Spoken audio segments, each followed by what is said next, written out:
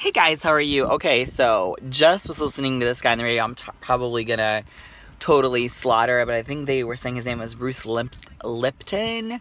And it was saying, I guess he's written some book on cell biology, but I guess what he found was that our thoughts will either can kill cells or nourish them. So, I mean, how amazing is that to think about, like, what you think about, how your thoughts can affect your immunology and the health of your cells.